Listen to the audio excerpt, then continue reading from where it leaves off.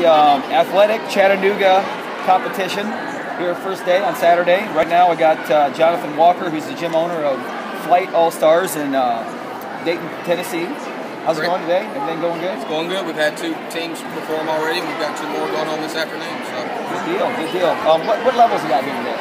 We've got a minis 1, a youth 1, senior co-ed 3, and large senior level 2.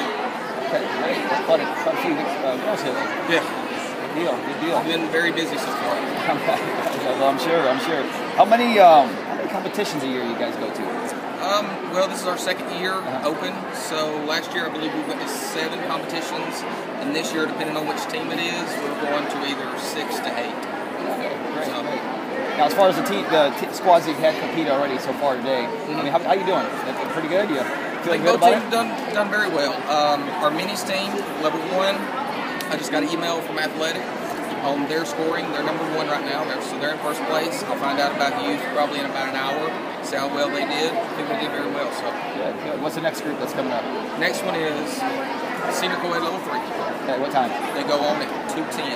2:10. Yeah. I think we're gonna have to be there for that. Oh yeah. Okay. That's probably our most admired team at the gym. So everybody will be here to watch it.